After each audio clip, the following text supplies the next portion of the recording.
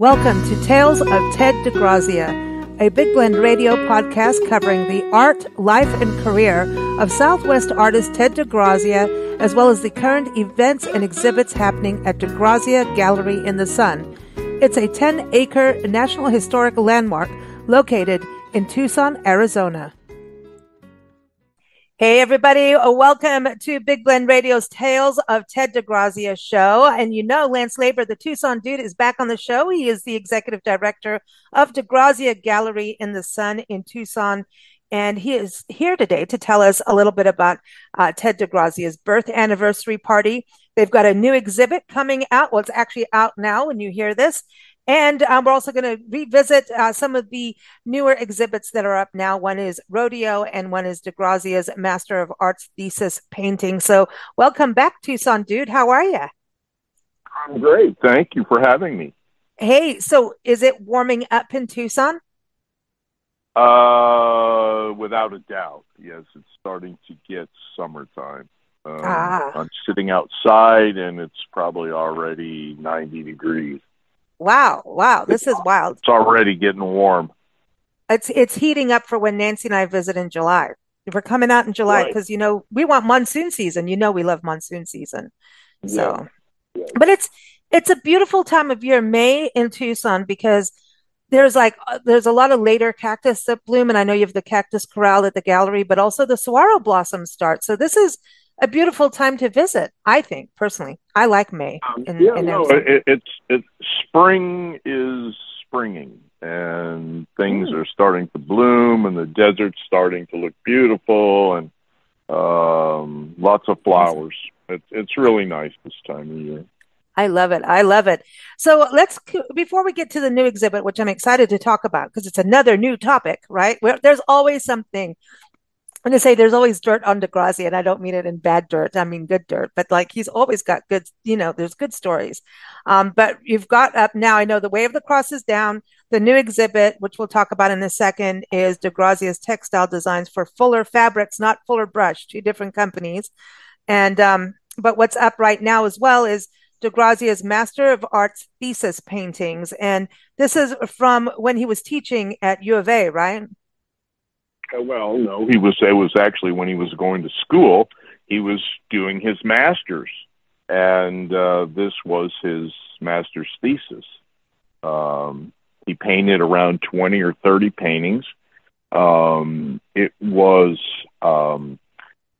his subject was the relationship of color to sound in art education, and he would play classical music, Shostakovich, Brahms, and then painted. And he did about 15 oils, and he did probably another 15 watercolors, and they're really interesting. And so that's what's on display right now. And also Rodeo, and that's a series from 1954, oil paintings, right? And that's inspired by the Tohono O'odham Nation, Rodeo and Fair and Cells. And Cells is what? Just kind of southwest of you in Tucson? Yes. Cells is about, I don't know, maybe 35 miles from Tucson, 30 miles. It's not very far, but it is south, and it's the Tohono O'odham Indian Reservation. And so that's about their rodeo, which is a little bit different, isn't it? The Native American style of rodeo versus. Not really. I mean, it's a rodeo. They do all the regular events, bull riding, roping, cap roping, all that stuff. But they do it yearly. And DeGrazia was a tradition. He used to just go and hang out and watch the rodeo and hang out with the cowboys, and it was one of his annual things that he liked to do. Now, the new exhibit is out now on display, the one Rodeo is on display through September, and so is DeGrazia's Master of Arts thesis painting. So, you got to do this now. You're running out of time to see these two. So Nancy and I will get to see them when we come in July. But in regards to the new exhibit, this will be on display through January 2025. And this is Ted DeGrazia's Textile designs for Fuller Fabrics. So What do you think Fuller Brush and Fuller Fabrics were connected? I don't know. Yeah, this was there in New York. I don't Hmm. think so, but Okay. I don't really know. I don't. But DeGrazia would do these big fabric patterns and designs, and they literally sold thousands and thousands of square yards of this stuff. And they made dresses, they made skirts, they made women's clothing, Hmm. and even at 2 cents a yard, whatever DeGrazia's whatever he earned from it, they still made a fortune. They sold so much of it. Hmm. Anyway, there's a lot of different images, and we have a lot of swatches and things that we have framed to put up, and we have some dresses and skirts and some really nice examples of what they put out. Hmm. So this is something he did like what for 4 years he worked with them. And so that was it's interesting because they're in New York and New York State. I know, New York, like the East is always interested in those Southwest. There's always been that, hey, we want to go to the desert and have the big open skies. And it's just, and a lot of artists even move to the Southwest because of the weather and the lighting and the drama of the scenery. But I think that's really it had to be interesting for a company that was back east in New York to be able to like, hey, we got the Southwest print. Um, that's got to be something special for them to have something Yeah, I think different. also I think at that time, and you know how it goes in cycles. I think the Southwest decor, the whole thing was Route big then. 66, Route Uh, 66, all yeah, of that. Hmm. it was people wanted to put Southwestern stuff in their house, and it changes and things change over time. But Mm. back then it was big, and he hit it right about the right time. His And it's his kind of timing coming back. was This impeccable. Uh, it, it's kind of coming back now. Textile designs like that are coming back. And Nancy was doing some, 'cause she does other stuff in the art world, and she was just like, it's back. The textile, because Nancy used to actually do painting on fabric and do like whole paintings like on fabric, and people would wear it as tie-dye skirts, not tie-dye, what do you call them, wrap-around skirts and things. And she would do like it, and it was a huge deal. This was in the, oh my gosh, 80s maybe. And it was a big deal. And then it kind of went away. And now I see it's coming back. And she was saying that now florals are a big deal. And it's just the way I think it would have been really cool to see DeGrazia now with the way the world is with the internet and how reproduction of art has gone so big. Like what you have at the gallery. I mean, what people could go shop to their heart's content in the gallery or online. Everyone, DeGrazia.org. Check it out. I mean, for your home, your kitchen, for gifts. I mean, holiday ornaments, shopping, Christmas in July, just saying. So don't you think like he saw that could happen before a lot of people realized what could happen in regards to art being reproduced so well? he was really into reproducing his art. I mean, that's the way he made his money, and he wasn't the first one to do that, but he certainly did it. Yeah. And he was criticized for it. Reproducing things and magnets and commercial stuff. He was criticized for, but But too he bad. also, yeah, He did well. he did well, but he also, became like the most reproduced artist, and at the same time made it that people could afford art, and a lot of people couldn't afford like an original painting. You know what I mean? So I think what he did made art accessible to the masses, which it, And that's why he did it that way. yeah, That's exactly why he did it. He wanted regular people to be able to have some of his art, without breaking the bank. And they loved him for that too. People really really appreciate it. And, you know, to this day, here it is, 40 some years after he's passed. And it's the same thing. People are still coming in and loving his reproductions. And it's nice to see, I will say this, that the younger generation has been coming in and paying a little bit of attention. So it's encouraging. That's nice. That's nice. I think we have gone through those cycles, like you're saying, of design, and now people want something that's more with a backstory and an experience. I mean, they because you can go online. Would you rather buy from something that's an artist and not some AI reproduced thing? So now we're in this weird world of AI jumping into the world of the arts. And it's kind of freaky for artists and musicians. Yes, there's AI that you can use, for a tool for things. But I think when it comes to actual art, people want to know an artist is behind this. It wasn't just someone clicked a button and here's, fake art. Did I say that? You know what I mean? It's I do. there's You can do computer generated art that you're mastering, but you have to know art to be able to do it. But you want a story, and DeGrazia has such, I mean, how many shows have we done over the years, Lance? He has so many stories, and that's what you want to have in your home is a conversation piece that's part of an experience. And if you go to Arizona or the desert Southwest, you want that experience. And why not make it something that, is, yes, reproduced, but has a story and has some kind of significance and tells the stories of the people and of the land of a region versus here's your, really mass produced AI generated stuff that's fake art. I'm going there. It's fake art. We don't want fake art. We want real stuff. No. It can be reproduced. Yeah. Yes. So, and that's the other thing on textiles. That stuff is totally reproduced. But it's fake art too. Unless you have the textile designers behind it, like what he did. Did this kind of tie into, didn't he have that group of people that would help reproduce his art and then it would go and be reproduced from there? I'm not quite sure I understand your question, You had a group, he had a group of people that he would go, here's the design, and then they would copy the design. It would. Oh, you mean his guild?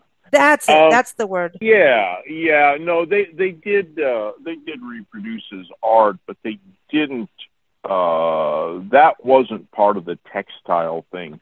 That was, it was things like bolo ties and magnets and anything that they could put his image on. But that was a separate thing from the textiles. And he taught them from that too. Didn't they also kind of learn through that by doing it? Yeah, Right. I mean all these people were really good artists in their own right, and they just helped him spread his art around and helped him produce it and helped him get it out to the masses. That's cool. By doing these reproductions. So and we they need, make him a fortune. yeah, well, that's cool too. When that all goes back into Arizona and Tucson, when a dollar is spent, it goes right back into the community in some ways, um, and taxes. Let's not talk about taxes. We know he didn't like taxes very much. Let's talk about his birthday because he turns 115 years this year. Like that's his birth anniversary. So he was born June 14th, 1909. He needs his own flag because it's on Flag Day. Does he have his own flag yet? We need to make him a flag. We do have a DeGrazia flag. Do you really? Yeah, it's been up for many years. It's his sun sign, it's been hanging up next to the American flag for as long as I can remember. So yes, he does have his own flag. Wow. I love that. DeGrazia didn't leave much out. He didn't forget much. That's cool though, man. That's awesome that he has his own flag. I love that. So it's 115 years. So normally is what's going to happen. You normally have cake and ice cream. And I know even on your website it says while supplies last. So if you're like me and you like cake and you like ice cream, I say go the when the gallery opens at 10 a.m., get there first, get the cake, get the ice cream, and then lick the rest of the cake so no one else can have it but you. I'm just kidding. But go there Yeah. early. Well, no, normally there's enough cake and ice cream for everybody to go around throughout the course of the day. There's not anybody that gets Yeah. stiff. Ah, so people can come to the gallery and you say that this is open to the public and admission is free for the day in his honor too, which is really cool that people can go. And just to kind of regroup on that, can you tell everyone a little bit about where he comes from, where he was born? DeGrazia was born in the little copper mining town of Morenci, Arizona, which is about 100 miles, 120 miles north east of Tucson, and that's where he got his start. And that's Mm, where he decided at a young age he didn't want to work in a copper mine and bust his rear end throughout his whole life. Although he did that anyway, he was a very, very hard-working man. But he chose the right thing. He chose art, and or maybe it chose him. Either way, he was really good at it, and didn't have to toil in the copper mine all his life. that's cool. That's cool. And what was the first painting he did was on a tortilla? Am I right? Because I always get this wrong, this story about the tortilla. No, I'm not sure what the first painting he painted was. We have two paintings from 1925. So he was just a teenager, and he was 16 years old, and so he started painting very young, and pretty much had a good idea where he was headed in life. Hmm.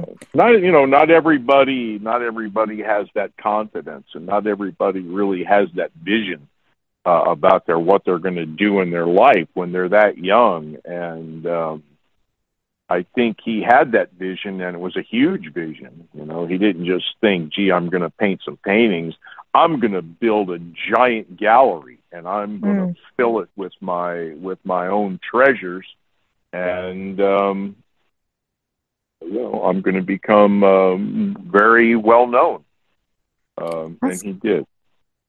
That's a good story, man. His story is incredible. So everyone, the birthday celebration again is Flag Day, June 14th from 10 a.m. to 4 p.m. Arizona time. So go to DeGrazia.org for information. I know you have some things happening that may happen, may not. So I encourage people to go to DeGrazia.org, sign up for the newsletter. You get email alerts of when new exhibits are happening, when special events like this are happening. And also follow on social media. You can keep up with DeGrazia Gallery in the Sun on Facebook and Instagram and Twitter. So keep up with them there because they keep you up to date. And I just love following because they're always sharing, different pieces of DeGrazia's art, which are always tied to some fascinating story. Because like I said, he's like the wealth of stories. And he was an incredible storyteller too, because he's got books and he's a storyteller as an artist. And always fun having you on the show, Lance, to keep up with all these stories. Thanks, Lisa. Hey, can I mention something? Before we Sure. go, I want to mention to anybody who pays attention to Facebook, we've been having a little issue with our Facebook account Oh, in the last couple of months. And I don't want people to give up on us. There hasn't been any posting, but it's a technical problem, and I don't want people to think that we just dropped it. okay. I just wanted to mention to Yeah, hang in it there with happens. us and be patient, and Facebook will be back. Yeah, we went through that. I mean, everyone does. at some point, I mean, I got hacked once and it had nothing to do with anybody or anything. And they took over my account and that was that. And then we had to start over. But and they're not, I hate to say it, but they're not very easy to work with. No. And they, they don't, they're not very helpful. So, anyway, we're muddling through this, but we'll be back. So, just wanted to mention that. Awesome. Awesome. I love to hear that. Well, Lance, have a wonderful weekend. Everyone, this is, on Memorial Weekend, we're airing this, but you can listen anytime on bigblendradio.com. But again, go to DeGrazia.org. And that's why it's always good to go sign up for the newsletters too, because, social media, we sometimes miss posts, as we do that. And sometimes we all take, necessary social media time out. Which is fun to do, actually, step back into the real world. And so, again, the newsletter is a really good way to stay up to date with DeGrazia Gallery in the Sun in Tucson, Arizona. Thanks so much, Lance. Thanks, Lisa. Appreciate it. Bye, Nancy. Bye. Thank you for listening to Big Blend Radio's Tales of Ted DeGrazia show. This show airs every fourth Sunday. Learn more about DeGrazia Gallery in the Sun at DeGrazia.org. Follow the show at bigblendradio.com.